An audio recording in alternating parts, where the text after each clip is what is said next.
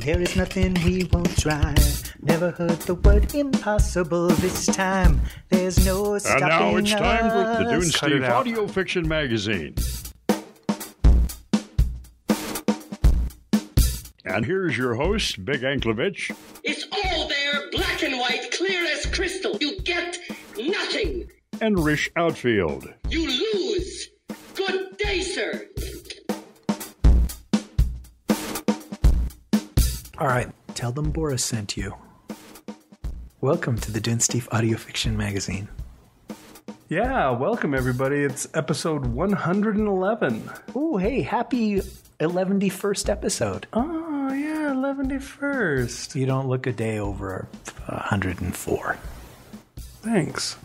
That's very kind of you. I am one of your hosts, Rish Outfield. And I'm the other host, Big Anklevich. Welcome. Also, RO8OT is here. Say hi to the folks, RO8OT. Thank you for having me on your wonderful show. It has been far too long since you have acknowledged me. But now that I have this opportunity to speak... Okay. Yeah, thanks, OIT. Thanks. That's quite and enough. also Announcer Man's here. No show would be complete without Announcer Man. Yeah, there he is. So, now we've got the cast of characters introduced. We have a story. No. Yes. It's a new thing we're going to try out. Well, why don't you introduce it? All right. Today's story is called All the Cool Monsters at Once by James Alan Gardner. About the author. James Alan Gardner is a Canadian. No, done. Yeah? I'm sorry. Let's start over. We're not going to have a 111th episode. He lives in Kitchener-Waterloo, which I believe is in Ontario. He has a bachelor's in math, a master's in applied mathematics from the University of Waterloo, and he's a second-degree black sash in Shaolin 5 Animal Kung Fu. You know, my favorite death metal band is Black Sash. Yeah? My favorite Shaolin 5 is the Animal Kung Fu. All right, you just stay there and look pretty, and I'll do the talking. He won. What did he win? There was something awesome he won. James Alan Gardner was a grand prize winner in Writers of the Future contest. Okay. That's something. And he also won an Aurora Award, which I think is just a Canadian award, so there's no respect for that. I believe our bylaws say we're only allowed to make fun of Canada once per episode, and I've already done that. So. Oh, my. I'm going to have to change those. He's also been nominated for Nebula and Hugo Awards, so he's got some good stuff. I've always enjoyed everything that I've read from James Alan Gardner. So well, now I have too. Yeah, you're in for a treat. Today's story was also produced by Marshal Latham, who's been a producer on our show before, and he always does excellent work, so you can expect more of that. Marshall. And... yeah, Marshall's gone on to start his own podcast now, so we'll actually have a promo for that. The Journey into... Don't give it away. All the Cool Monsters at Once by James Alan Gardner. Ogopogo was the beginning. He rose from Lake Okanagan at dawn on the 1st of May. He was seen by pretty much everyone in Kelowna, BC. It's hard to miss a bright green water snake who's half the length of a football field. The monster emerged from the lake in City Park, then squiggled onto Highway 97 North, otherwise known as Harvey Street, and slurped straight through the middle of town. Relatively speaking, Ogopogo was well behaved.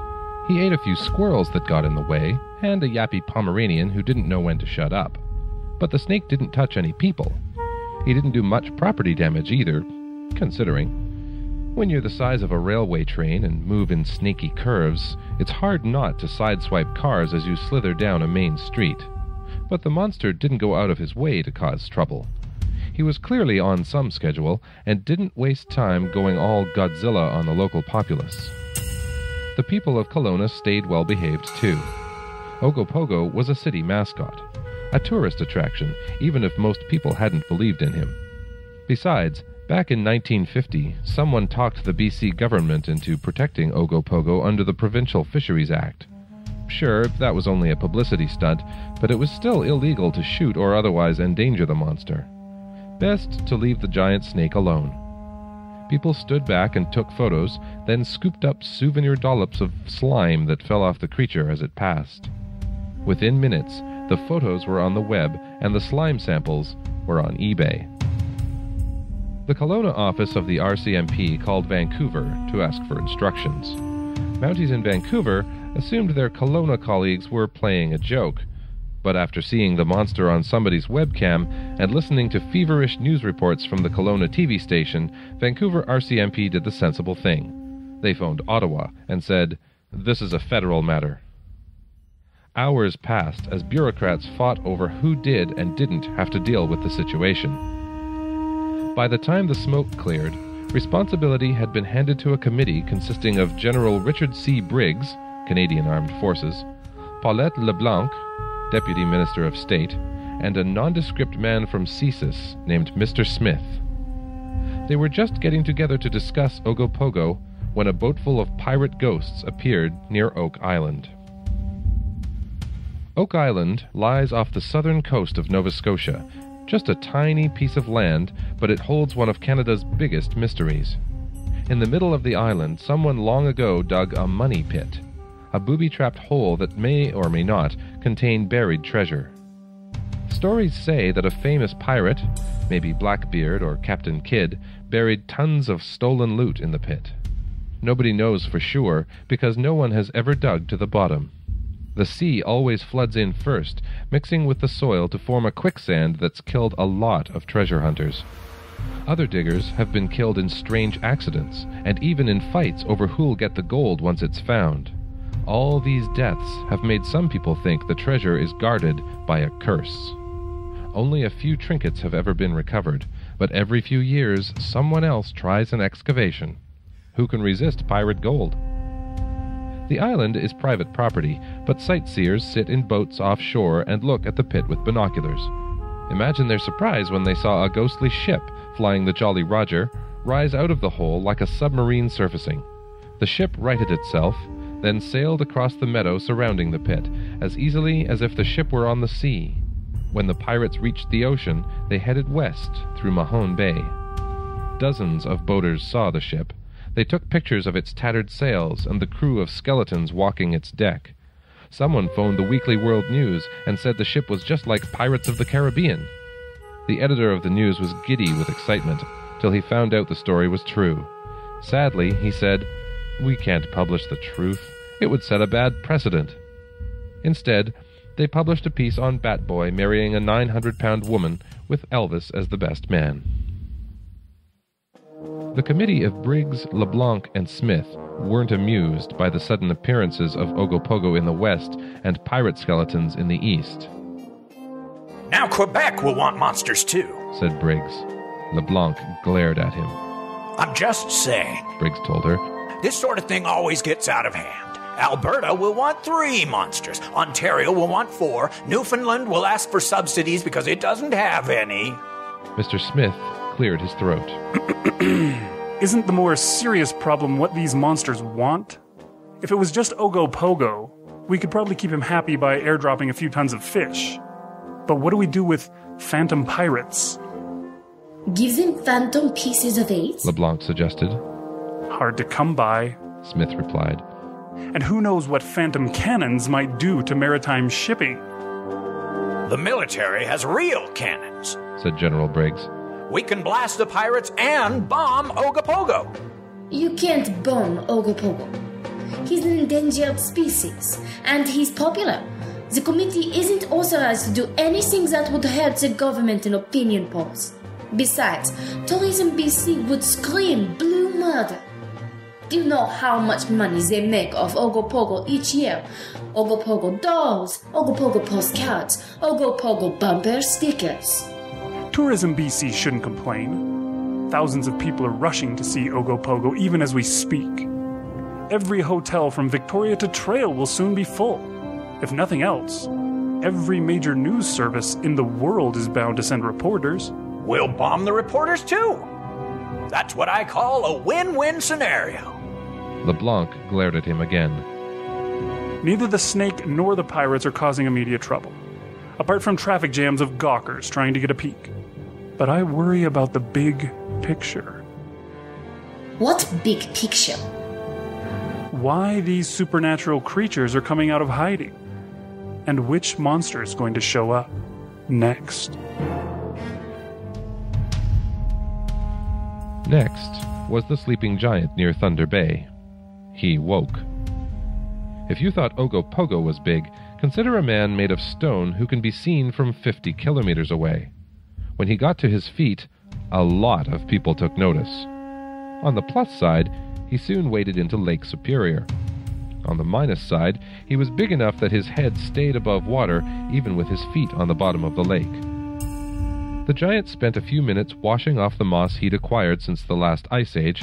Then he clambered out of the water and headed west along the Trans-Canada. In Ottawa, General Briggs growled, We can't take any chances. I say we blast the Wawagoose before it gets up to. Finally, said LeBlanc. something I can agree with. All in favor?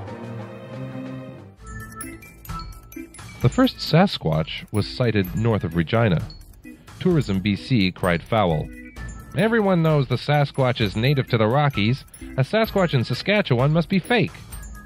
Alberta supported BC until another Sasquatch was sighted in Medicine Hat. Then Travel Alberta told Tourism BC to go pound sand. The Medicine Hat Sasquatch was immediately nominated to represent Alberta in the Senate and invited to be the Grand Marshal of the Calgary Stampede. More Bigfoots showed up all over the West. One riding the ferry from Nanaimo to the mainland, one hitching a ride south from Fort McMurray, a male-female couple crossing University Bridge in Saskatoon, more in Moose Jaw and Brandon and Buffalo Jump. Within a day, you couldn't drive the Trans-Canada anywhere in the prairies without seeing big, hairy men, women, and children trudging eastward, either singly or in packs. Often they had scruffy dogs trailing behind them, and behind the dogs, anthropology professors frantically taking notes. In response to the West's outbreak of Bigfoots, Northern Ontario went wild with Wendigos. Kenora, called by some the Wendigo capital of the world, had a parade of the shaggy white beasts slouching along 2nd Street South, 24 of them leaving frozen footprints in their wake. Buildings on either side of the street were quickly covered in ice. Parked cars got buried under snowdrifts 2 meters deep, which was uncommon for May, though not unprecedented. More Wendigos trekked through Sudbury. The intense chill of their bodies opened up cracks in the Big Nickel. Some emerged from the uranium mines outside Elliott Lake. They were just as cold as other Wendigos, but had an awesome radioactive glow that made them easy to track by helicopter, even at night. Others were reported in Timmins, White River, and Kapuskasing. Some flying on the wind, some swimming down streams, some surrounded by their own personal blizzards. Considering that Wendigos are famous for cannibalism, photographers switched to telephoto lenses and anthropology departments sent grad students instead of professors. But we have no reports of violence. Deputy LeBlanc told Briggs and Smith. Creatures that spread ice and snow aren't popular. But we're talking about Northern Ontario. Those people can handle low temperatures. They just lock themselves inside and listen to Shania Twain albums. Briggs said, We could still bomb the monsters, just to be sure. LeBlanc, as usual, glared at him. Does our Air Force even have bombers? Or are you just going to toss sticks of dynamite out of a Hercules? What bothers me, said Smith, is why the Wendigos aren't eating people. Cannibalism is a Wendigo's standard MO. All our profilers agree. So if legendary cannibals have suddenly changed their ways, why? What's going on?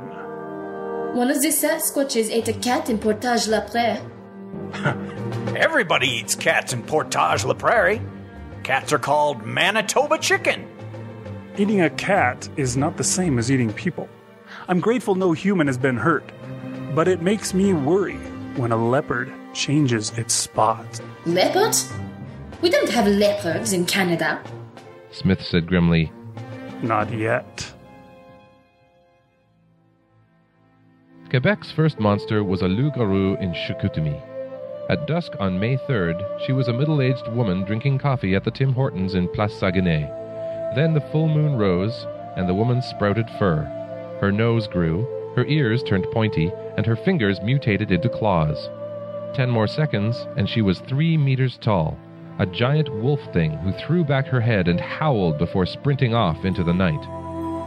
Shortly afterward, a bunch of goth teenagers showed up and ordered the same kind of coffee. So this woman just turned into a werewolf. A loup-garou. LeBlanc corrected him. What's the difference? Bill 101. Fair enough. So this woman turned into a loup-garou and just ran out of town without hurting anybody?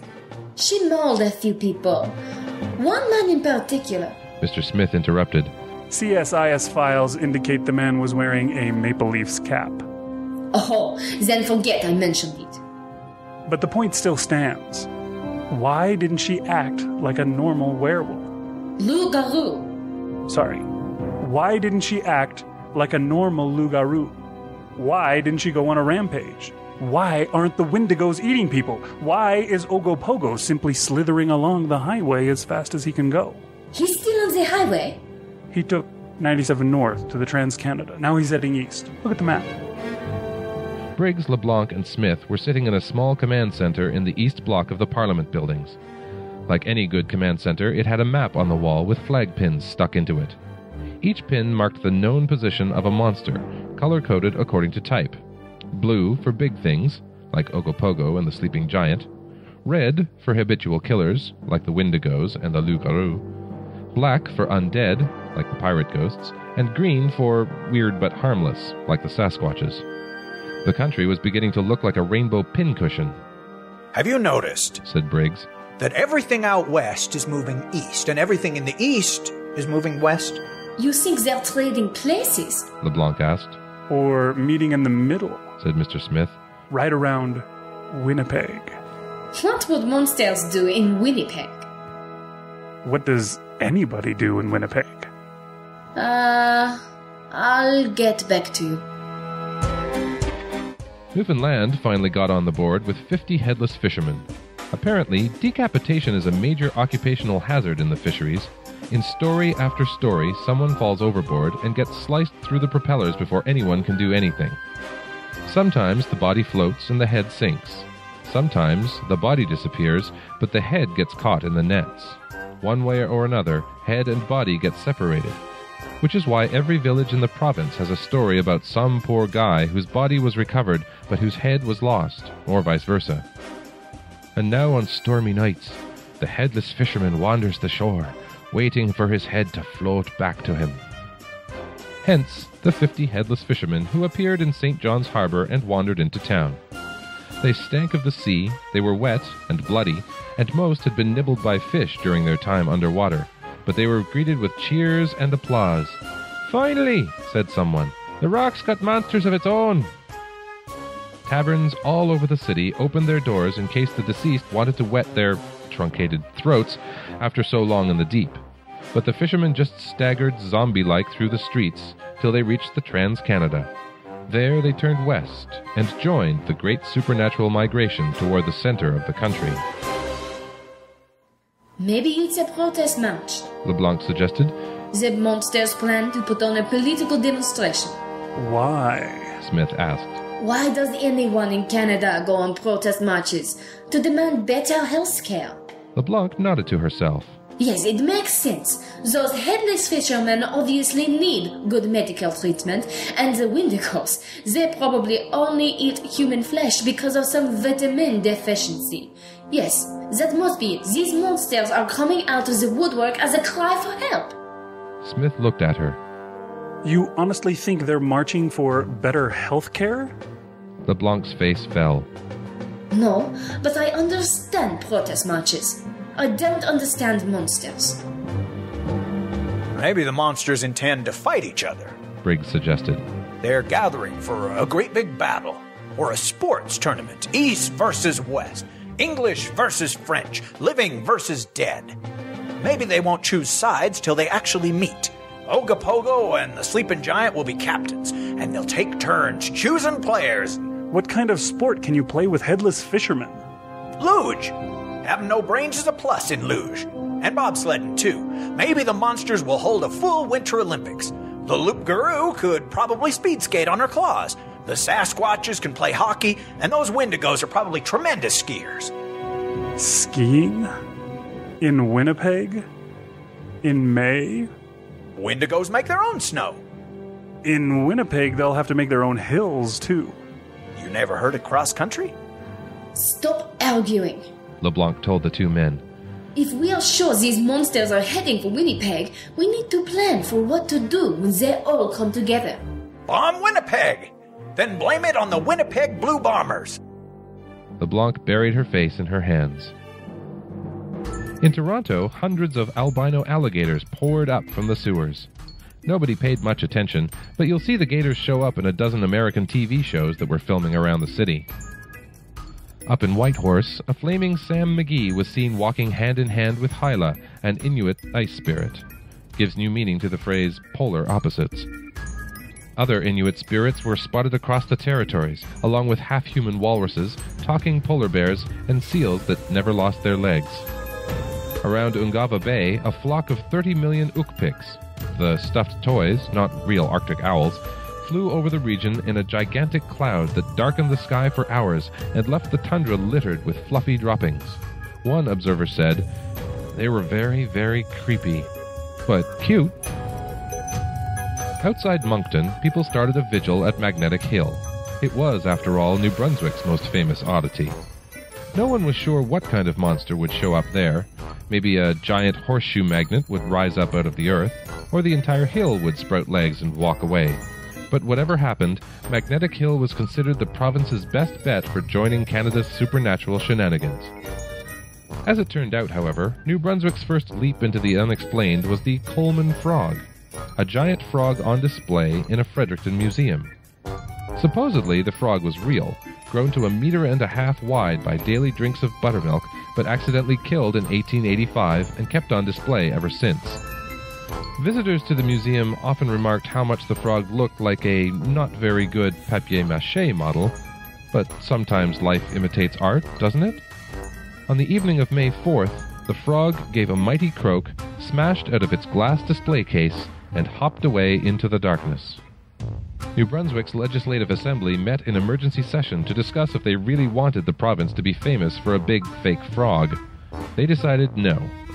In fact, the legislature embarked on a new tourism campaign announcing that New Brunswick was the one place in Canada that didn't have monsters. Your maritime haven of peace and sanity. Then a giant horseshoe magnet rose out of the earth at Magnetic Hill. It waddled off westward, using the two bottom ends of its horseshoe as legs. The people of PEI have always denied that Anne of Green Gables was a vampire. When others suggest that Anne strongly resembles an unaging demon who's taken the form of a spunky young girl in order to lull victims into a false sense of security, experts from Charlottetown point out that Anne actually did age over the course of several books, and not once was she depicted as lusting for human blood. The province has 36 lawyers on call 24 hours a day, ready to fly anywhere in the world to sue anyone who even speculates that Anne might have been a loathsome creature of evil whose famous pigtails were actually tentacles that could hold strong men in an unbreakable grip while Anne tore out their throats. So it is mere happenstance that the suspiciously sweet-faced Anne materialized from mist on the front step of Green Gables precisely at midnight on May 4th. We should draw no conclusions from the fact that she immediately pounced on an after-hours tourist and dragged him into the shadows from which he emerged, much paler, a few minutes later. It's only coincidence that a giant red-haired bat with pigtails was seen taking wing from the Green Gables property immediately afterward, flying, of course, westward. Anne didn't appear because she was a monster. She's a legend. There's a difference. On the morning of May 5th, Briggs, LeBlanc, and Smith were all late in getting to their command center, thanks to an outbreak of urban fantasy all around Ottawa. The wild hunt was raging down 417, goblins terrorized motorists on Riverside Drive, and the Unseelie Court had held some kind of feast in the National Arts Centre before trashing the place, and heading west. The Prime Minister is very displeased. Said LeBlanc. Sussex Drive was invaded by fairy black dogs and the PM's lawn is a mess. On the bright side, Rideau Hall got visited by pixies. They did quite a nice job repairing the Governor General's shoes. Don't worry about the fairies, Smith said. Most of them are already moving fast toward Manitoba. The others will presumably leave once they've had their fun. He looked at the others. Anything else to report? The sleeping giant reached Winnipeg. Briggs replied. Then he turned north to a place called Grand Beach Provincial Park. It's on the southwest shore of Lake Winnipeg. The giant has settled down there like he's waiting for something. Sasquatches are in the area too, and we expect Manipogo to join up with him by late afternoon. Manipogo? Another snaky lake monster. This one's from Lake Manitoba. Pretty much an exact copy of Ogopogo, though Travel Manitoba denies the ripoff. They would, wouldn't they? Although, what if Ogopogo is male and Manipogo is female? If they're getting together to breed... Bomb them! Bomb them now! Ignoring the general, LeBlanc said, We have another problem. The Prime Minister's office has received an official complaint from the American Embassy. They're annoyed that Canada has monsters, but the US doesn't. They say we violated NAFTA. Are there monsters anywhere else in the world? Smith asked. LeBlanc made a face. There have been claims from Loch Ness, Transylvania, the Bermuda Triangle, and several other places that depend on superstitious idiots for tourist dollars. As far as we can tell, though, they're all just hoaxes. People dressed up or pictures faked with Photoshop. Canada is the only country with real, verifiable monsters. So why does the weirdness stop at the Canadian border? Sasquatches, for example. They're supposed to live all over the Rockies, right? So why haven't any shown up in Washington State? Or Oregon? Or California?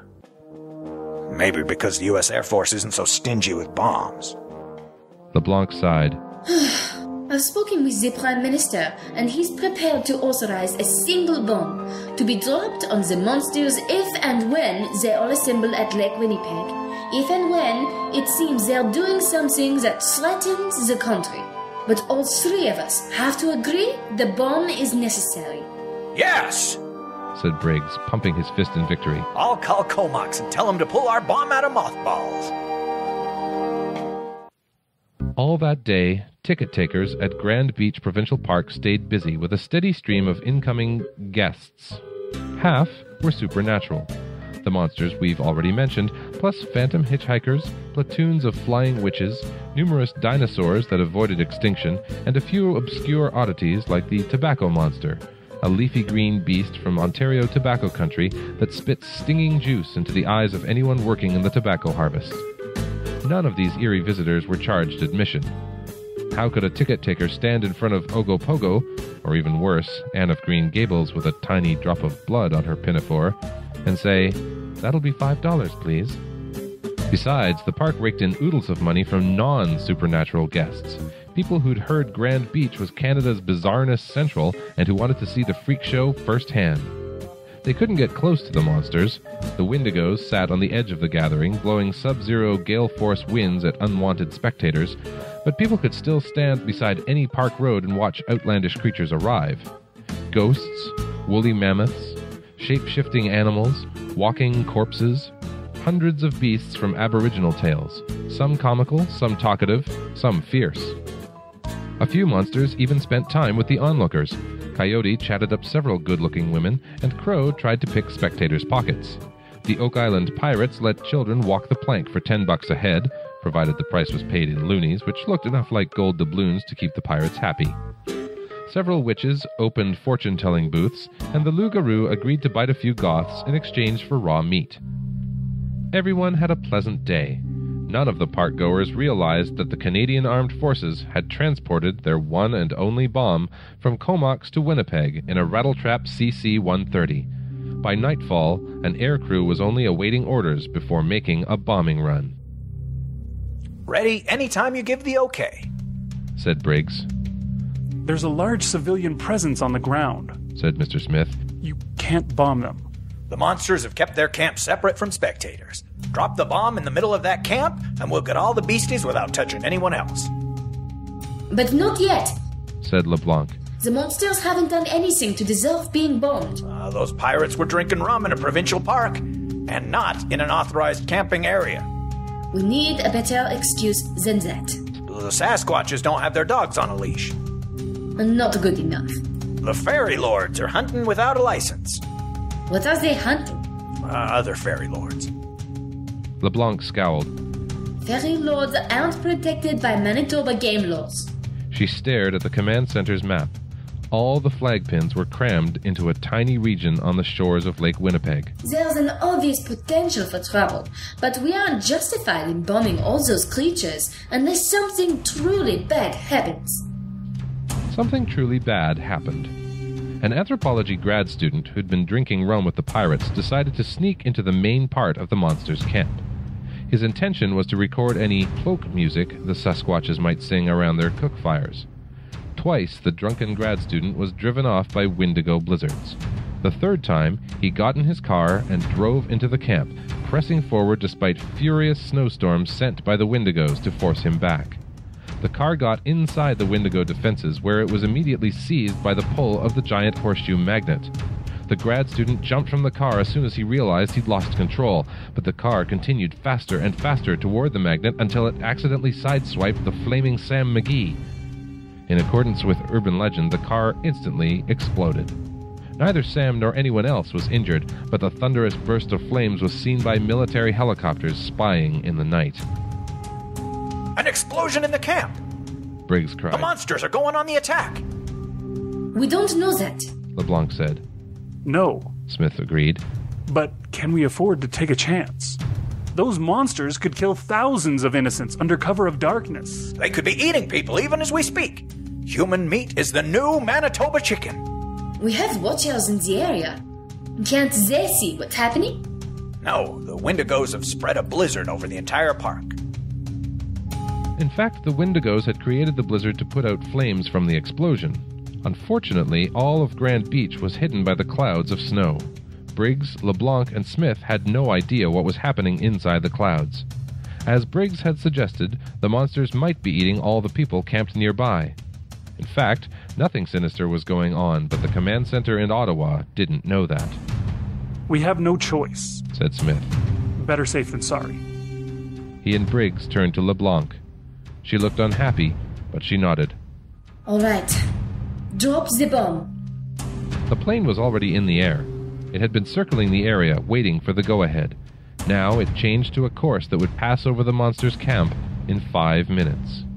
On the ground, Sasquatches fought through the blizzard to see if the anthropology student was all right. Headless fishermen did the same for nearby campers caught in the sudden storm. 4 minutes. The sleeping giant picked up the student's car and giant magnet, which were now locked magnetically together. The giant yanked the two apart and gently placed the car back into the nearest parking lot. 3 minutes. The pirates handed out rum to warm up anyone caught in the blizzard. For those who didn't want liquor, the witches brewed up tea. 2 minutes. Oogpicks surrounded cold people with their fuzzy bodies like blankets.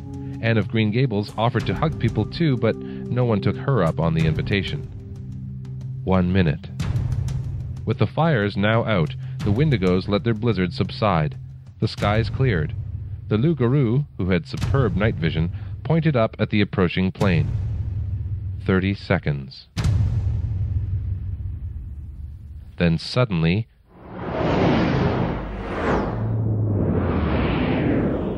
the UFOs arrived.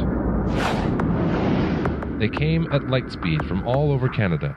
From Gardner, Shag Harbour, Summerside, Miramichi, from Rimouski, Shawinigan, Deep River, Port Hope, from Falcon Lake, Swift Current, Camrose and Suffield, from Duncan and Dawson, Yellowknife and Alert. Some had bits of winter wheat clinging to their bottoms after making crop circles. Some had gill nets slung over them and lobster pots dangling below.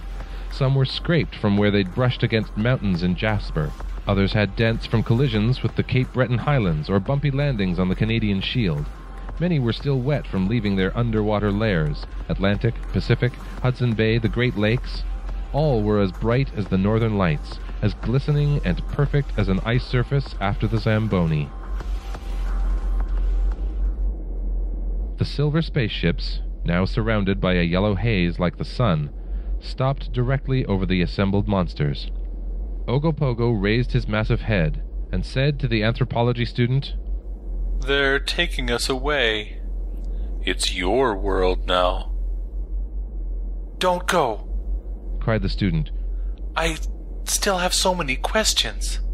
"I'm sure you do," said Ogopogo. "We're made of questions, but not answers. Goodbye."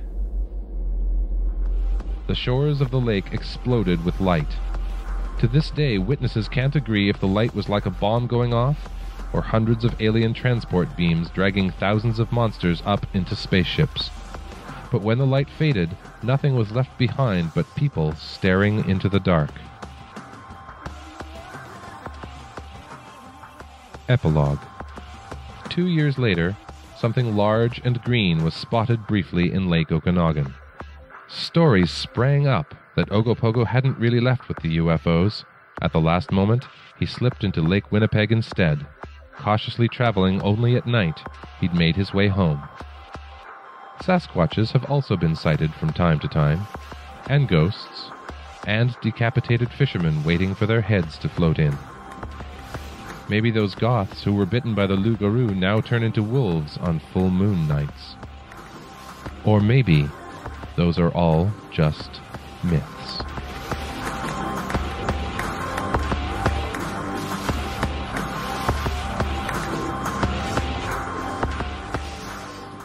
Author's note. All the Cool Monsters at Once appeared in Mythspring, edited by Julia E. Zamida and Genevieve Kierans. The stories in Mythspring were supposed to be based on actual Canadian folklore and legends. Each story is accompanied by an excerpt from some non-fiction text describing the source of the tale. Now, I wasn't originally invited to contribute to Mythspring. Julie edits lots of anthologies, and she prefers to have different people write for each one. However, she looks upon me as someone she can call on in case of emergencies. And when one of the other writers didn't come through on a Mythspring story, Julie turned to me. Could I write something based on Canadian myth, with a deadline of 10 days? Oh, sure, why not? So I started writing a ghost story. 2 days later, I got an email from Julie saying, "Oh, by the way, we've got too many ghost stories, so don't do one of those." So I started a story based on native myths. The next day, Julie wrote to say, "Oh, we have too many native legends too. And did I mention you have to base your story on something from a reference book?" Okay. I went to the library and looked for reference books. I found Mysterious Canada by John Robert Colombo, an encyclopedia of Canadian weirdness. I thumbed through, taking notes on various things I might write about. And suddenly it occurred to me, why not write about all of them? A procession of monsters starting on the east and west coasts, then converging in the middle. It turned into a love story for Canada and for monsters, two of my favorite things in the world.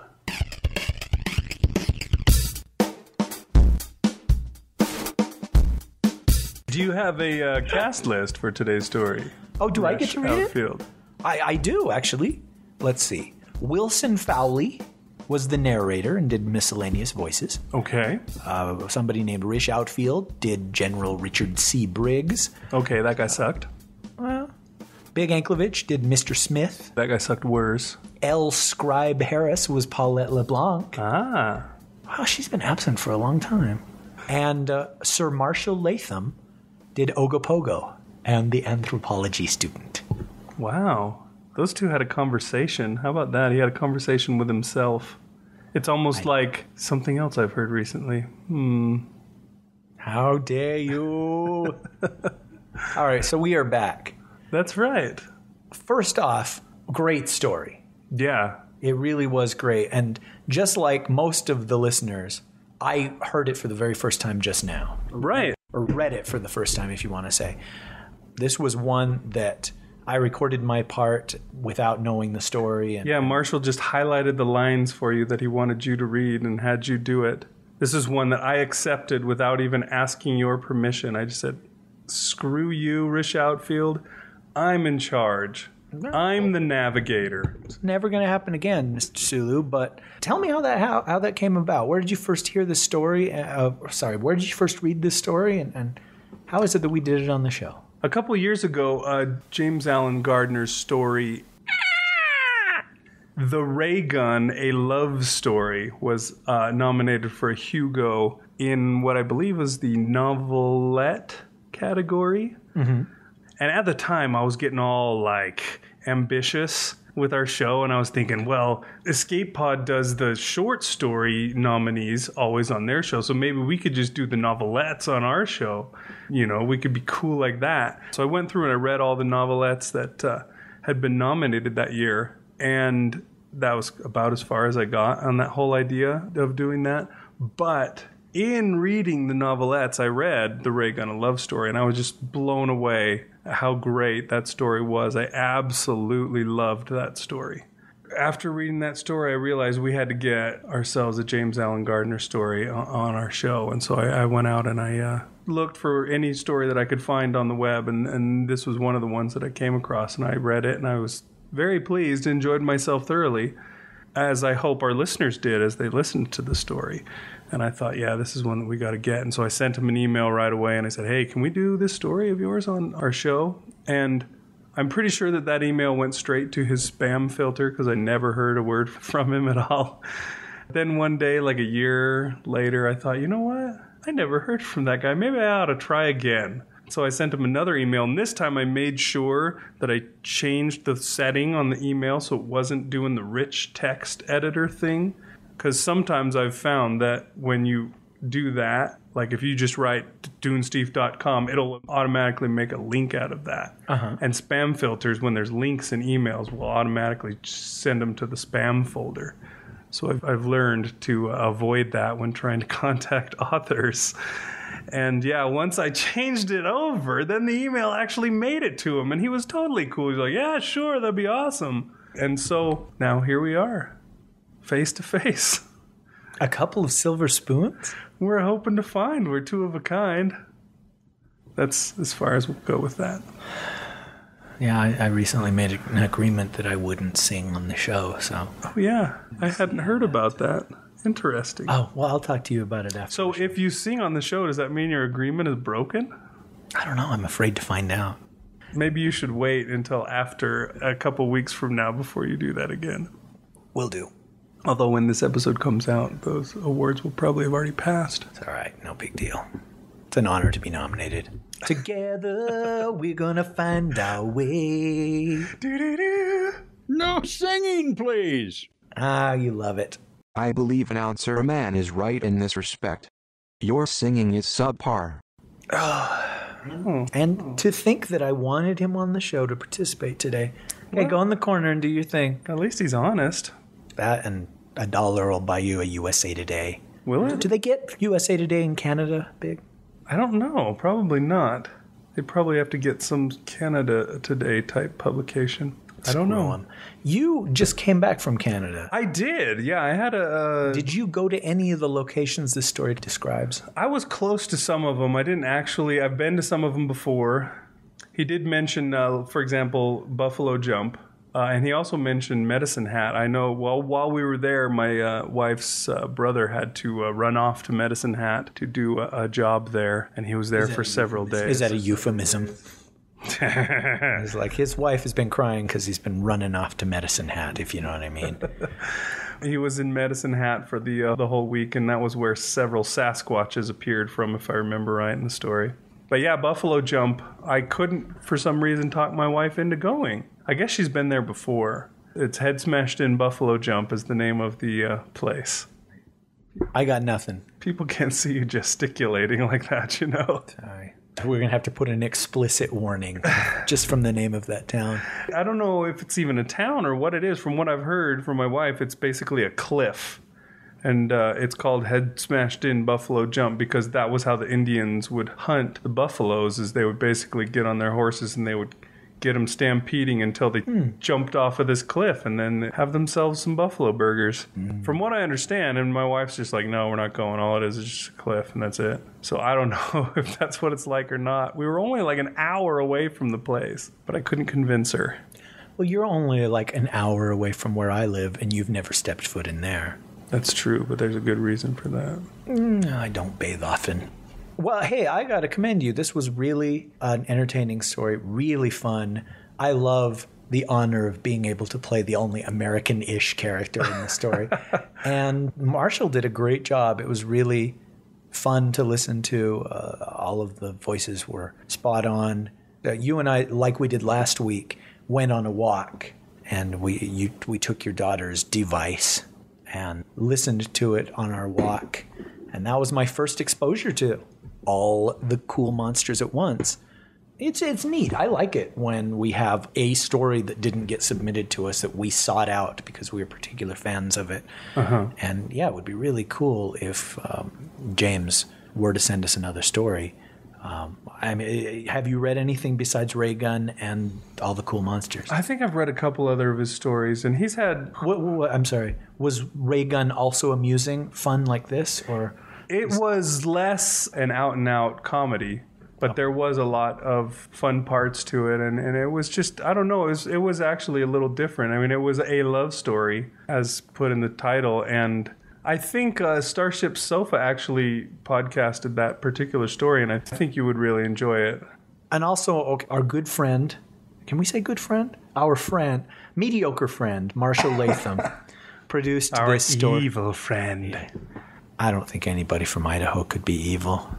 Yeah, you can tell just when you hear him.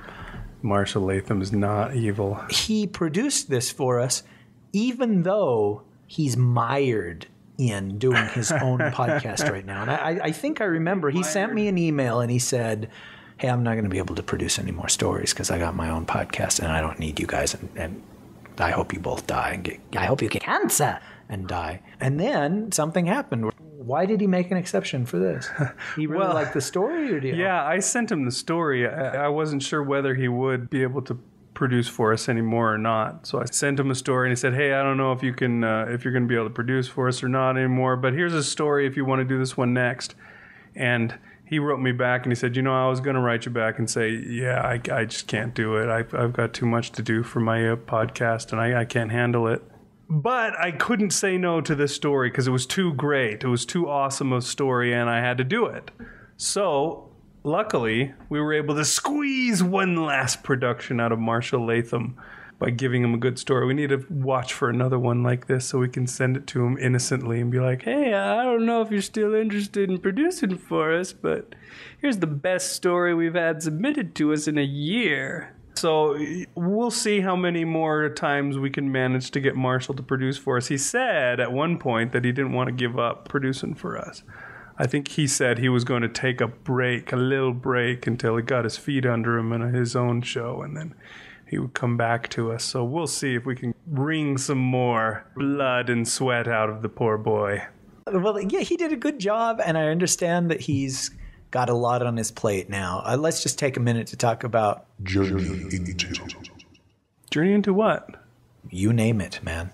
Journey into the small intestine, journey into horror, journey into science fiction, journey into really, really bad audio dramas from the golden age of radio. What a way to promote it. I'm sure he's glad you're talking about it now. Oh, no, not that the content is bad, just that the audio quality is really, really bad. Does that put a Band-Aid on it? Oh, so much better. Marshall's a good guy. Hopefully he has a sense of humor. And he's just got already deleted from his list of contacts. All right. There are only 3 people left. He's got a whole cornucopia of different things that he does on that show. And one of them is that he'll do public domain stories, classic literature from long ago. Like Poe. Did she sing that song, I'm Gonna Blow You? Away. You see what you did there? And then he also do contemporary stuff. He also had Big Anklevich read a story. Which was a Poe story. Oh, okay. I don't know why I'm still talking. He sent us a promo. Do you want to play the promo? Yeah, let's play the promo so you can hear what's in store when you listen to Journey into... podcast. The unknown. Mystery. Space. Science! Have fun. Adventure. Suspense. Fantasy. Nameless, unreasoning, unjustified terror.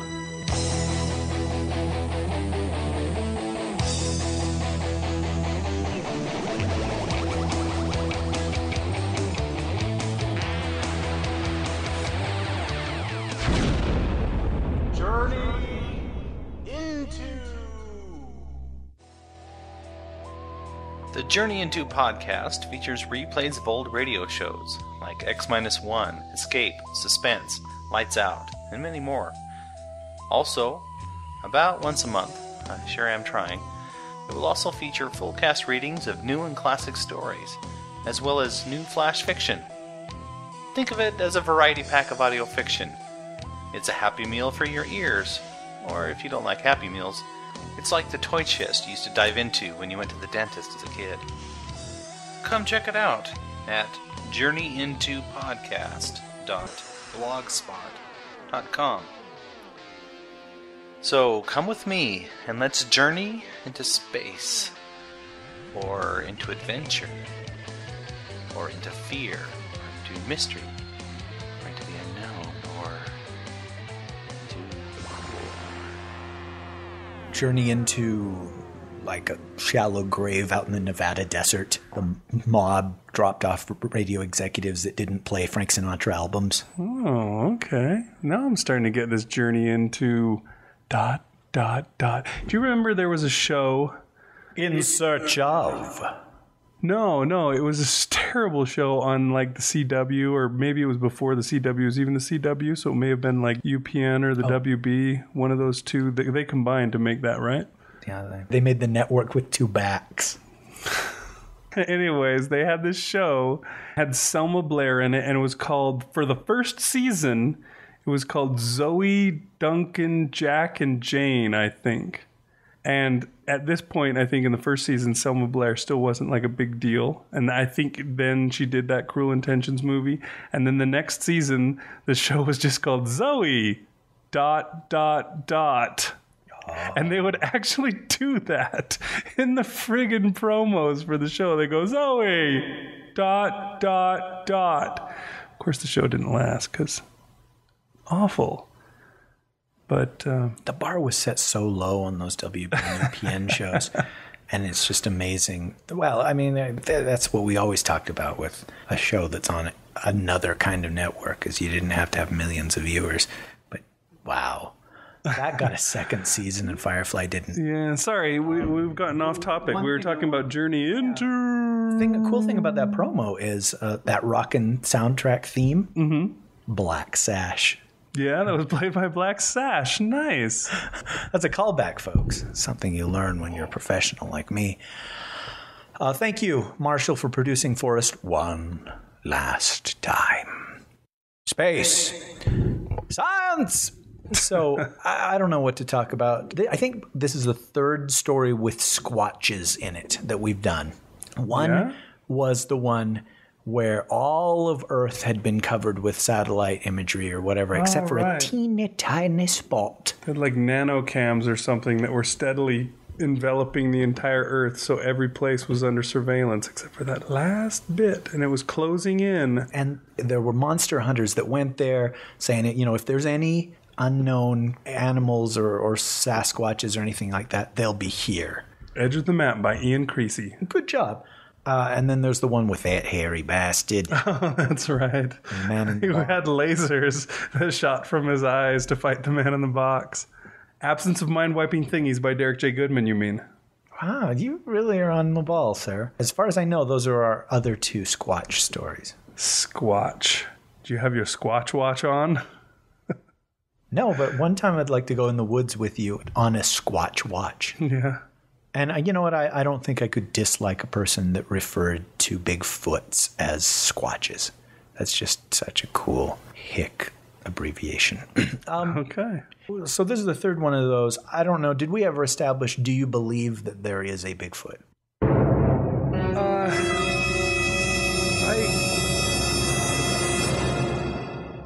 In this day and age, I figure probably not. If it was an animal anyways, I don't know what people necessarily say about Bigfoot. Is he supposed to be a single thing? Is it a bunch of animals? Is it some everlasting being that lives forever and just wanders in the woods and only appears in blurry photographs? I don't know what the folks generally define Bigfoot as being. If he is actually supposed to be just an animal, I think it's pretty unlikely that it exists because like you can't have sex with Kim Kardashian without it showing up on the internet. Right. And so, yeah, somebody somewhere would have. All right. Yeah, somebody would have seen there. It wouldn't just be something that nobody has found all this time. I mean, this is like more than 100 years probably that people have been saying that there is such a thing.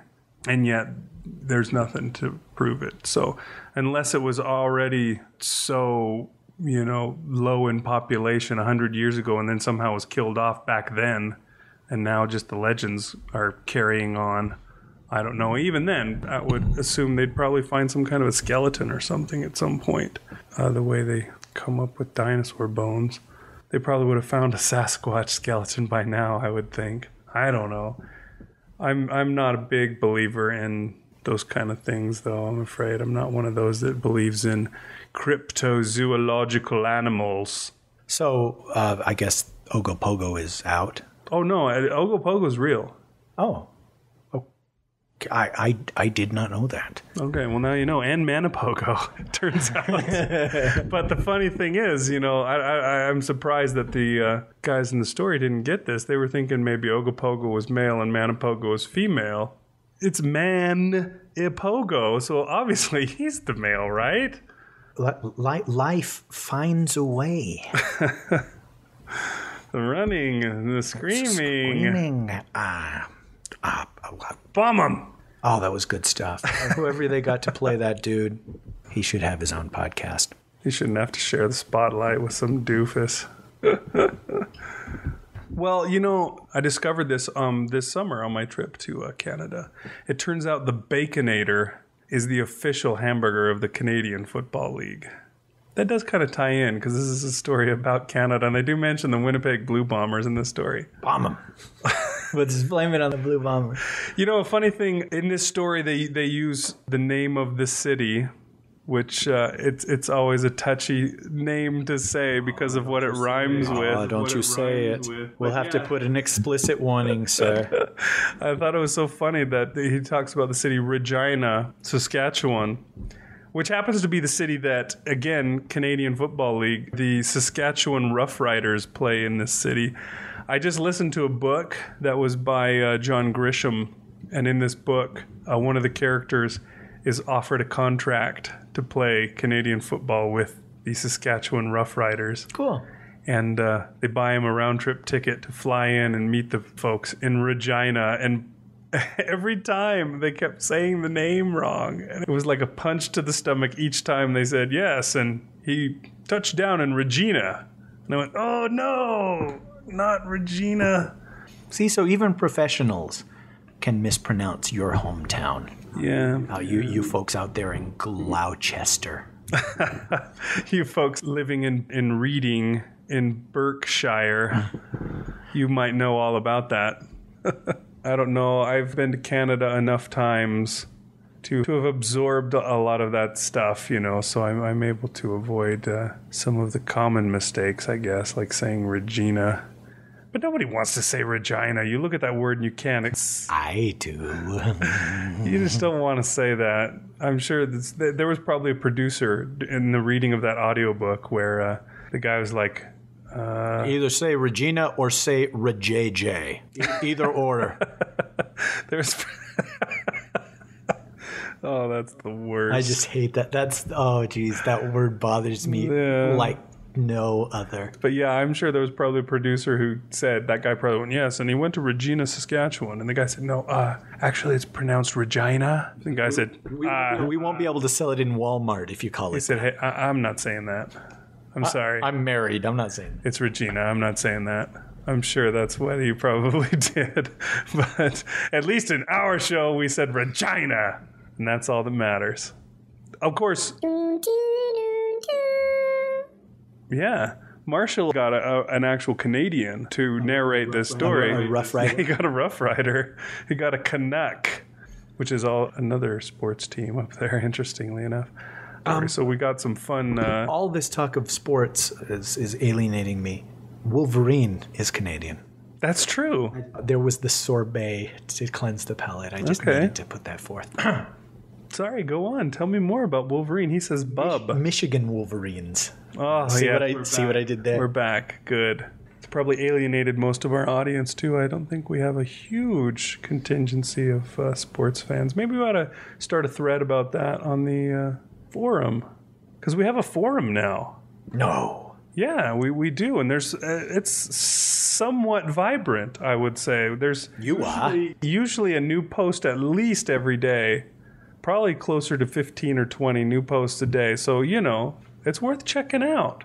And you can get on there and you can discuss the story and discuss whatever else. So you have one of those jobs where you're stuck. It's not a cubicle, right? No, it's but you're stuck booth, in front actually, of it's a computer often called. For hours on end. Uh-huh. And I used to have one of those jobs, and just the tradition that you get into of, okay, first I'm going to check this website, and then I'm going to check this website, and then if there's nothing to do after that, I always go to this, and just amazing, just huge chunks of time get eaten up by the internet. Yeah, I check our forum like a few times a day because, I'll do that. I have the sites that I go to most often. I click the little down arrow in the at the end of the address bar, and down they all come. And I'll go to the first one and the second one, and I think it's worked its way up to the third or fourth option now is our forum. So I check that out fairly often. I think I may be the dork with the most posts right now. But you can get on there and check that out and contribute. Maybe you could start a thread about if there are people who like sports and what they like. I know that there are some people that like running. I've already confessed to that. Oh, because they'll listen to the show whilst running. Yeah. There are people out there that will run the entire time that one of our shows on. And that's like hour and a half usually at the shortest. I hope that they didn't run during the last Papoka story, because that was, what is it the assholes say? Hella long. Oh, I'm sorry. Yeah, so get on there. Oh, one thing I know about sports, if you're not a mank, you're a wank. Really? Yeah, apparently that is empirical data. That is fact. Wow, that's very interesting. I wish you knew more things about sports so you could dazzle us with more of that knowledge. All right. I try to participate and backhand me. Go back to my corner with the friggin' robot. I'm backhanding. That was not sarcastic in any way. That was purely genuine. You haven't been purely genuine since your wedding night, man, you sick bastard. All right. How long have we been going? It feels short, but... Well, we don't always have to be long. That's what my girlfriend said. We don't always have to go long. That's what I said. Is there any other Canadian things that... Well, there's Alpha Flight. Alpha Flight is the Canadian equivalent of the X-Men. That's true. He goes right along with Wolverine. There's a member of Alpha Flight that's named Sasquatch, isn't there? Yes. Is he always a Sasquatch? I don't know that much about him. I had his figure that one time he sold okay. Well, it was such a heavy figure that it kind of ate up your profits. And that was in the same wave as another... What was the other heavy figure in that wave? There's like a big fat guy or something. Oh, Maestro was the... Right. The one that I call Maestro because I didn't know it was pronounced that way. Was he always a Sasquatch? I don't know. I think he hulks out and becomes... Does he? Sasquatch. I don't know. He does a kind of a Bruce... Isn't that... He got his powers kind of the same way, though, didn't he? With like gamma rays or... No, he's a mutant. Oh, he's a mutant? I believe all of the Alpha Flight folks are mutant. Really? Well, Guardian's not. He just built a suit like Iron Man. It's weird. Maybe it was just like a Canadian Avengers. It's not like Canadian X-Men. Yeah, that's why I was kind of under that impression. A bunch of heroes from the provinces all gotten together to be on a team that works for the government, I believe. Cool. I know that Nathan Fillion was a big fan of Alpha Flight. Was he really? He's Canadian. You didn't know that, right? Oh, you take that back right now. Next, you're going to say William Shatner is Canadian or Michael J. Fox. You take it back. Okay, I take it back. Thank you. Jewel State's Canadian, too. That's interesting. Stop it! You're destroying everything that... How many members of the cast are? That was shot in Vancouver, too, wasn't it? No, that was L.A. Oh, really? Oh, it was Battlestar Galactica that was shot in Vancouver. Ladies and gentlemen, the Parsec-nominated Dunesteef team. Any other of the legends that you thought were interesting? Oh, well, the Anne of Green Gables one was way, way funny. See, I should be familiar with all these Canadian things, but like all Americans, I have blinders on when it comes to our northern friends, our northern acquaintances. And I don't know, I think part of my choice of mispronouncing Ogopogo for my character was that I'd never heard of him. So it's just like, okay, I'll say him the way an American would, since even though I'm playing a Canadian character, he's clearly the substitute for the American point of view. He wants to bomb everything, so he must be some kind of an American fan, at least. He likes the way Americans do things, at least. That was fun. I liked that your character would mispronounce everything. Loop, Garoo, Ogopogo, etc. But yeah, I don't know Ogopogo. It's like a giant sea serpent, right? That lives in the lake. I thought of a nude Dame Judi Dench, actually. But I often do. Oh my. Do you know there's an Ogopogo Island? I didn't either. So is the the lake where it's located super, super deep like Loch Ness is? So deep that they're like, well, anything could be down there. Rosie O'Donnell could be down there. Let's see what it says about Okanagan Lake. It's a large, deep lake, 232 meters deep. It is said by some to be home to its own sea monster, a giant serpent-like creature named Ogopogo. You didn't ask me if I believed in Bigfoot or true love or... Okay, let me ask you right now. Do you believe in Bigfoot or true love or anything like that? Any of those myths? Well, like the Loch Ness Monster or a Yeti or a good Transformers film. I like the idea that these things could exist. Right. I hate the concept, no matter who it is, of saying that we have all that we need to know. We know everything there is to know. We got all knowledge and all that. I mean, maybe it's because I'm so dumb. I revel in, somebody who is confident enough to admit their own ignorance. Because not a day goes by that I'm not wrong about something, or like I said last week or 2 weeks ago, every Monday I learn something new when we're hanging out. I don't know everything about everything. I know those fucking Transformers movies are giant logs of shit. So hard that, you can't get them out in one squeeze. It's the kind where it's just like sweat. It's flop sweat. It's rolling down your face. You got a vein right here in your forehead that you think may pop before this thing exits your body. Is this really what you guys want to be talking about tonight? Oh, I'm sorry. I'll put that in the outtakes. Hey, R-O-T, can you cut that out and put that in the outtakes? Because, yeah, that is offensive. Okay. Whatever you say, Rish Outfield. Wow. I'm here to make you happy. Okay, well, I'll talk to you in the alley behind the building afterward. Like a good Transformers film, I like revel in my own ignorance.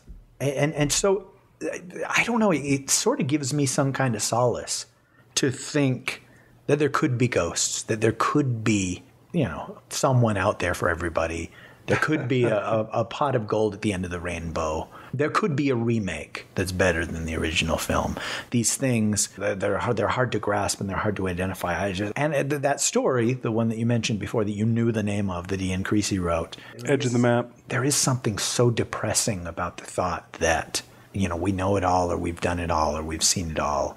A person that's experienced it all. When Alexander looked over the breadth of his domain, he wept, for there were no new worlds to conquer. You know what I mean?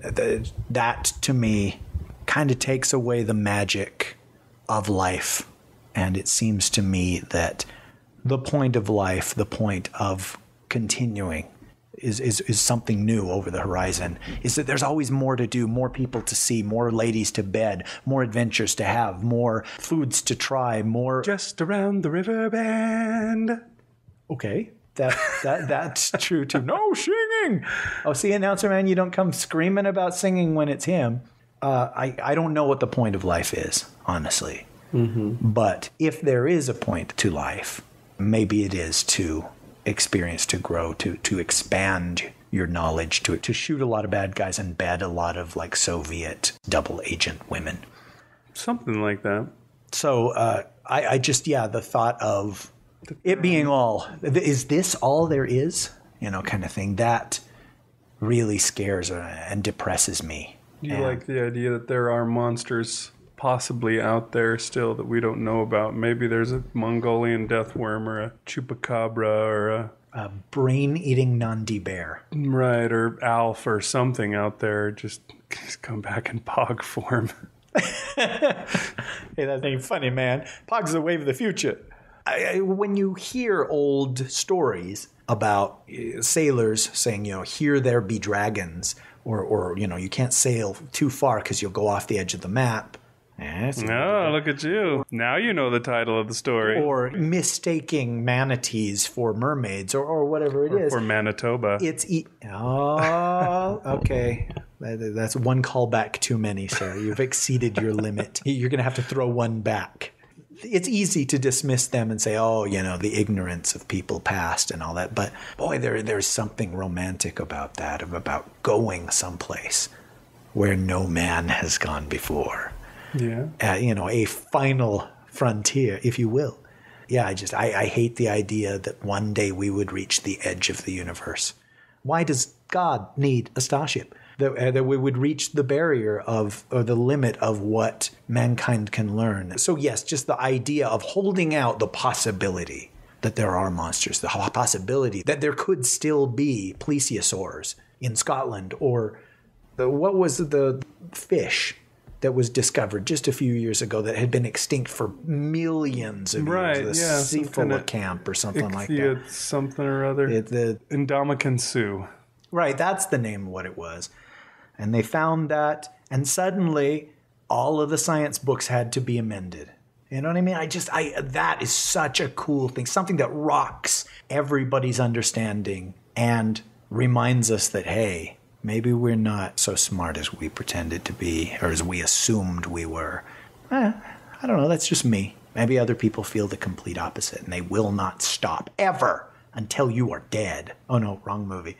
They will not stop until the Earth has been covered with nano cameras, until everything has been quantified and sampled, and the rainforest has been burned to the ground. And it's like, there is no cure for cancer there. Or at least until all are one. Till all are one. Till all are one. Till Michael Bay no longer is in charge of the Transformers franchise. Maybe on that note, we should quit. For a second there, this looked like it was going to be a short episode. And then I had to open my mouth. If you don't turn it off right now, I'm going to ask you what Dunesteef means. See you later, folks. Good night.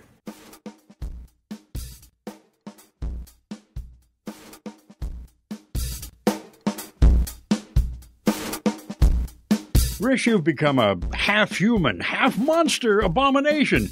The good news is that you're that much closer to becoming a full-fledged human being. The Dunesteef is released under a Creative Commons Attribution, Non-Commercial, No Derivatives license, so you can share the show with whomever you'd like, but you cannot charge for it or alter the show.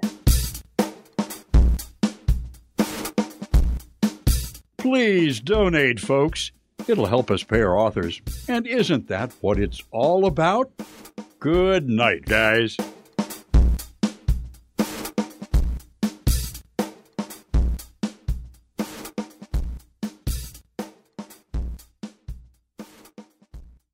Take two.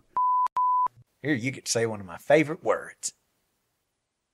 Fairies. Don't worry about the fairies. Wait, in Canada they say A. How dare you? Loop-garoo!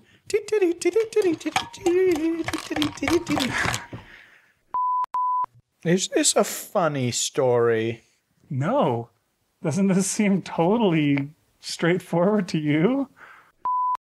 This is too inside baseball. It's very Canadian. I wonder how many folks will find it funny. Like the Maple Leafs thing, the Loup-garou attacked him because he's wearing Maple Leafs hat. Will people realize that it's the Toronto versus Montreal thing? The Sasquatches can play hockey, and those Wendigos are probably tremendous skiers. Am I playing this guy too American? You might be, I don't know. Then blame it on the Winnipeg Blue Bombers. You don't know who the Winnipeg Inside baseball Bombers again. are, do you? Why would I? Well, don't you follow Canadian football? Oh, I was having sex in high school. Doesn't everybody follow Canadian football? It's the biggest football in Canada. Canadian football is the biggest football in Canada. I disagree. I'll bet American football is bigger than Canadian. But it's not in Canada, so there. One observer. More people like the Minnesota Vikings in Canada than like the Winnipeg Blue. More people are fans of the Minnesota Vikings than the Winnipeg Blue Bombers in Winnipeg. Well, I don't know about Winnipeg, but Oh, Anne of Green Gables. you're friggin' kidding me. Anne didn't fear because she was a monster. So why haven't they shown up in Washington State? Or Oregon? Or California? Do you want to say Oregon? No. Please. Never. As a favor to me? I shan't. Why? Because. Or Oregon. Or Oregon. Or Oregon. Or California. Or California. Maybe because the U.S. Air Force isn't so stingy with bombs. Maybe it's because the Rockies aren't in California. Oh. How dare you? California is everything. None of you would be alive if it went by my California. LeBlanc sighed. But all three of us have to agree that the bomb is necessary. Yes! I'll call Comox and tell him to put our bomb out of mothballs. Pull. Say Comox. All right. I'll call Comox and tell him to pull our bomb out of mothballs. I'll call Comox and tell him to pull our bomb out of mothballs. I can't say it right. It's pretty funny. He's sort of become Arlie Ermy now, hasn't he? If I had the slightest idea who that was, I might agree with you. Just anytime you hear a military character in a movie or a cartoon, like he was the army guy on Toy Story.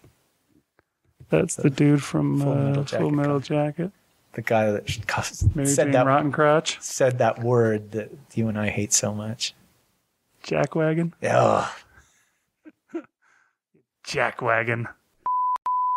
Is it Comox? Anybody know what Canadians' military establishment is called? Not even Canadians know that. Come on. Those people can handle low temperatures. They just lock themselves inside and listen to Shania Twain albums. It's sounding a little bit as a Russian in here. Those people can handle low temperatures. They just know... Huh? Oh, shut up, cat. Oh my god. Does our Air Force even have bombers?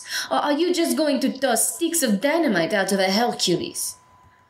That sounds like your mother was a hamster. Anyway.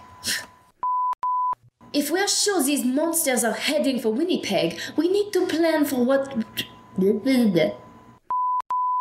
Maybe those goths who were bitten by the loup-garou now turn into wolves on full moon nights.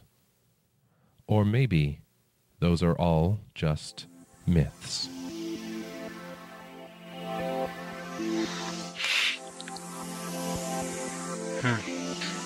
Big and Rish keep picking these stories that just get to me, you know? When Ogopogo had to say goodbye, that was really good. If you can't see it right now, I'm fanning my eyes.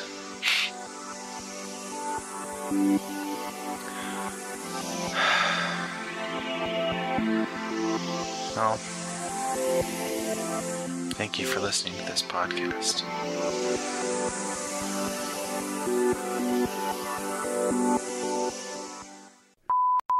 Just around the river bend. That's weird because I was tempted to say that as well. I wait to see. Starship Sofa still exist? They do. Damn. I think they were nominated for a Hugo again this year, but they didn't win this time.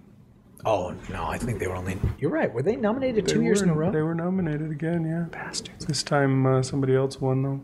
Wait, when did they announce the Hugos? Over the weekend? Saturday, yeah. Oh, I didn't check that out. Did Doctor Who win? Yeah, wasn't all the friggin' nominations for Doctor Who, though? Well, there was Fuck Me Ray Bradbury. Yeah, somebody wrote that in their thing where they were talking about the winners of the Hugos, and they said, boy, I'm glad that this one won. I don't know if it was the best or not. I just didn't want that F Me Ray Bradbury story to win because it didn't deserve it. It was absolute shit, dude. Didn't we listen to it together? Or no, Jeff sent it to me or something. I was like, don't send me this, man. Send me porn, but don't send me this. It turned into a love story for Canada and for monsters. Two of my favorite things in the world. So is Canada one of your favorite things in the world too? No. That's surprising. I thought I was going to get a different answer from you. Yeah, we'll put that in the outtakes, folks. I think Starship Sofa. Ooh, I don't think you could hear that, could you? I think he said he was going to take a little break until he got his feet under him in his own show, and then he would come back to us. I remember when your wife said she wanted to take a break, and a couple months later, black baby. Jeez. I'll cut that out, don't worry. Okay, now you need to say journey into something wildly inappropriate. Go. Journey into a glory hole, a men's restroom truck stop. Well, that was more wildly inappropriate than I expected possible. Oh,